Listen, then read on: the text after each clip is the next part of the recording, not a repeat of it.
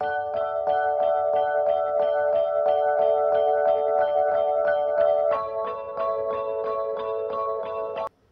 everyone, welcome to my channel. I'm Jasmine, the six-figure formulator, and today we're going to talk about making PNGs. So what is that, first of all? What is a PNG? A PNG is basically whenever you see those pictures on websites, kind of like mine, for example, to where the product is floating and it doesn't appear to have any sort of background. We're going to do that today. I'm going to show you how to take a picture that's perfect to make into a PNG.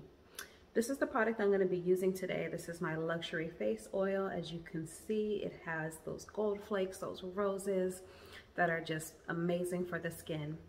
Now, I'm going to show you here in this video how to take a simple picture just with your camera phone so that you don't feel like you need a camera to do this.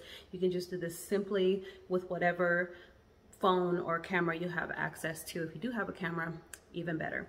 But I'm going to show you how to do this with some simple sunlight, your camera phone, and just a couple of papers. And once you have this picture, I actually have a video tutorial right now that's just $5 on the website that shows you how to take a PNG like this and create some amazing product photography and just overall good content PNGs and graphics for your business.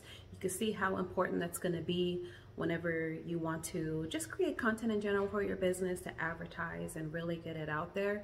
I'm going to show you how to do this simply, this part, so you can go purchase that video and start making some bomb content. So that way, if your photography skills aren't all the way up to par, that's okay. You can still have great looking content for your brand. So let's go ahead and jump right in. Okay, so here we are outside on my little photography setup here. I also do teach product photography as well. I have a live class that's getting ready to come up. If you want to enroll, I highly suggest doing that. But if you're just here for this little freebie, that's fine too. Let's get into it. So what I did there is these are 2 stock card papers that I got from Michaels. They're very, very cheap. Like, well, when I say cheap, I mean inexpensive. They cost about, I want to say, anywhere between 69 cents to just under $2, depending on what kind of paper you get and if it has any sort of texture or anything like that to it.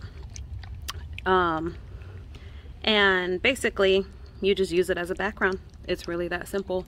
And I have a chair set up out here so that we could take the picture. I'm shaking up the product really well because sometimes the ingredients settle, and that's okay. But what you're going to do is you're going to want to bring it forward a little bit. I'm sitting under the sun in direct sunlight, and you want to have it forward so that it can cut out easier when you use your Canva app to do this.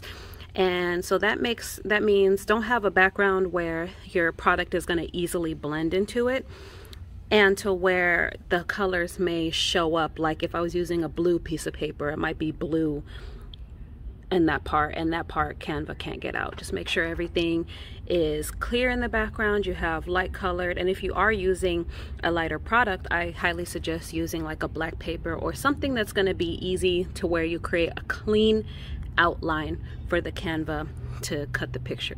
I'm going to give it a quick shake. I'm going to take some pictures here right on my camera phone, and then you guys will see the end result of how this comes out. Little angling tip here. You guys can see I'm taking some pretty straightforward shots. I hope you like this video, and make sure you get that Canva tutorial of mine to show you exactly how I turn this into the picture that you're getting ready to see next.